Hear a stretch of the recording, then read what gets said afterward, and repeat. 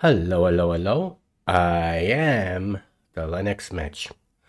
Almost a year ago, when my channel was really new, I did a short video on installing the awesome window manager in Linux Mint. And I thought today I'm going to redo that video. I'm going to do a better job at it. And I'm going to install it in the terminal rather than the software center. And also, of course, if you've been following my channel, you'll know that I always install the awesome window manager in my Linux Mint installations and pretty much in every Linux distro installation I do. But I thought I'd just make this short video and do a better job at it than I did a year ago. So let's get to it. I'm in a virtual machine of Linux Mint Debian. And if you don't believe me, let's just click on my terminal, make it full screen. Let's do a neofetch. And there we are. I'm in Linux Mint LMDE6 Fay Linux Mint Debian. And of course, what I'm going to show you today would work in Linux Mint Ubuntu and in all three flavors of Linux Mint, or should I say 4 flavors if you want to include this one. And it will work in all of Linux Mint, and it will work in MX Linux, Antex Linux, Manjaro, pretty much any Linux distribution, this is going to work. So I'm going to clear the screen, and I'm going to type in sudo apt install. Oops. Awesome. Now, of course, if you're doing this in Manjaro, Arch Linux, Endeavor, or any of the Arch-based distributions, you're not going to do sudo apt install. You're going to do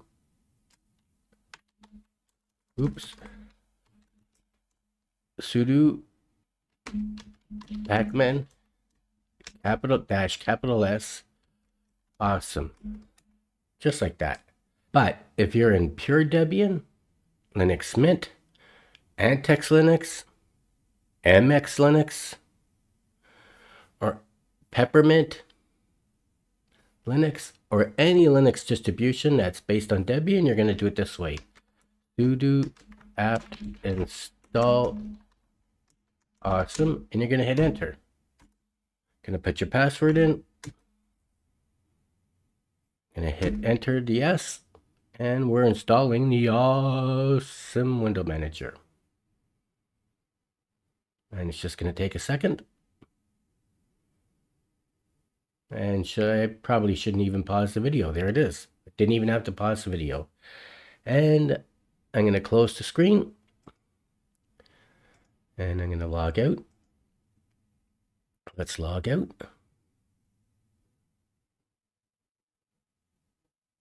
And let's go here, click on this icon. And so we have awesome down here. So I'm going to click on the awesome, and I'm going to put my password in. And now I'm in the awesome window manager. And of course, I'm in the default Debian awesome window manager.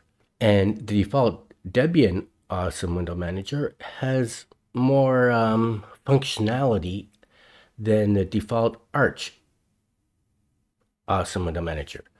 So for instance, if we right click here, I know it's small, it's hard to see. And you know what I'm going to do? I'm going to open up a terminal. And let's make that large print. And I'm going to type in xrandr 1360, and I should do a -s first. 1360 by 768. There we go. That's a little better. And let's clear the screen. And oh yes. So what I was showing is that this default Debian awesome window manager has a menu here, and still it's kind of small, but it has an interactive menu. So all the apps are in here, So if we click on Firefox, Firefox is going to open. And let's shut that down. And all the apps are in here. Let's click on, let's click on HTOP. And it's kind of small, I know you can't see that. So, like I said, it has interactive mouse menu. Now, if you install the Awesome Window Manager in Pure Arch or an Arch-based distribution, there will be this menu here, this right-click menu, but it's going to be bare bones and there's going to be hardly anything in it. And the other thing is that when you add a new app in the default Arch or Arch-based Awesome Window Manager, when you add a new app, it won't automatically go, when you install a new app, it won't automatically go into the menu. But if you're using this default Debian Awesome Window Manager, it does go. When you download a new app, it's going to automatically throw it into this interactive menu. Okay, I think that's clear. So everything is pretty small up here and all that. Now what I'm going to do is, and also just in case you don't know, if you hit the mod key and the P, it brings the menu at the top, and I know it's small, you can hardly see it. And once the menu is at the top, you can't use your mouse, but you could type in, let's say F for Firefox. And it brings it there. And you just use your keyboard, right? And you hit enter and it's going to open up Firefox that way. And of course, that menu is interactive in the sense that if you download a new app, it's going to automatically be installed in that upper menu. Now, what I'm going to do is open up a terminal, which would be, well, you can use your key here. Let's open up a terminal. Use your mouse. And let's make that large print. And what I'm going to do is install my configuration file. So if you don't have my configuration files, you're going to do git clone https://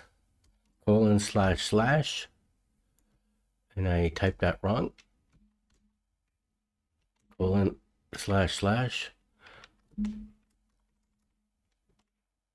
gitlab.com/artibus1/mensch.git. And you're going to hit enter and you're going to download my GitLab repository if you want. My configuration files. And of course, this command is in the show notes of all my videos in case you forget it or in case you want to copy and paste it. Now, once that's installed, you're going to cd into Mensch. You're going to ls it. And if you're in Linux Mint, I would go into the Debian one. So let's cd into Debian.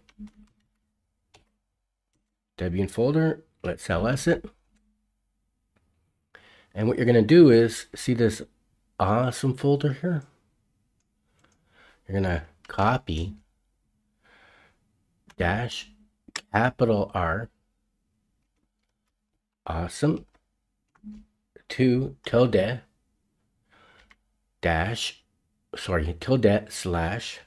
period config. I'm going to hit enter. And you're going to close the screen. And you're going to restart Awesome.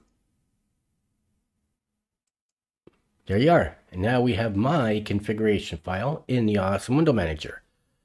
And everything's, you notice the bar went from the top to the bottom. It's nice large print. I changed the format of the clock. And look at the menu. The menu is finally readable. And so if we click on Firefox, there's Firefox. Let's do HTOP. There's HTOP. Let's open up my Xterm. Now Xterm is much better, much easier to read. Let's do NeoFetch.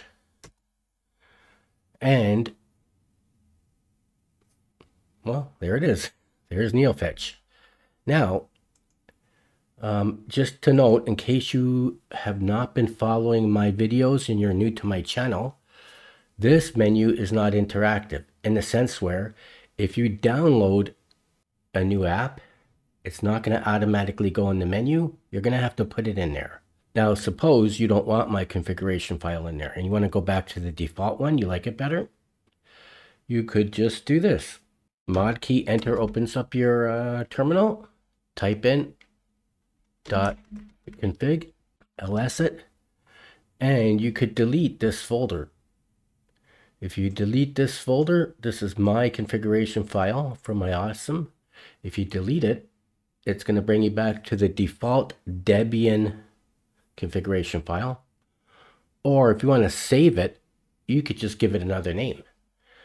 So we could rename it, and let's move Awesome folder to Awesome Save. Let's clear the screen. Now see here, it's called Awesome Save. So now we're going to restart Awesome. And we're back to the default Debian Awesome Window Manager. When I quit out of there, let's quit. Let's go back to Cinnamon. Put my password in. And now we're in the Cinnamon desktop of Linux Mint. I hope you enjoyed this video, and if you did, please like it and don't forget to subscribe to my channel. Thank you for watching. Until next time, I am the Linux Mensch.